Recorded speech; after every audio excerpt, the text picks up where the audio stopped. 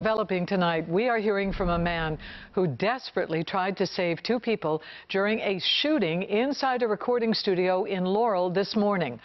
They later died, and a third person was wounded in the violence. WJZ investigator Mike Helgren is live at what is still an active scene, and he has more on the chaos. Mike. Denise, police still have the area blocked off. They pushed us back earlier today when they discovered some new evidence. And you're right, we talked to a witness who described his frightening ordeal. He said he heard as many as 18 gunshots. We prayed.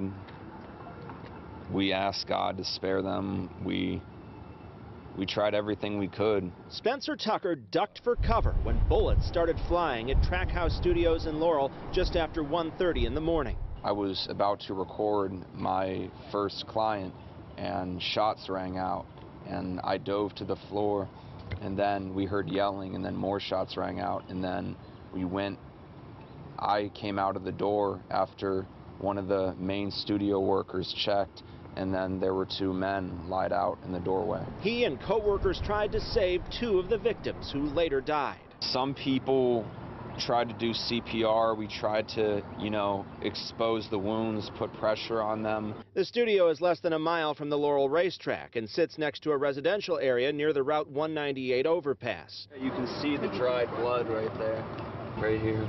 Tucker is still traumatized and has no idea what led to the shooting. He showed us the faint blood stain on his shoe.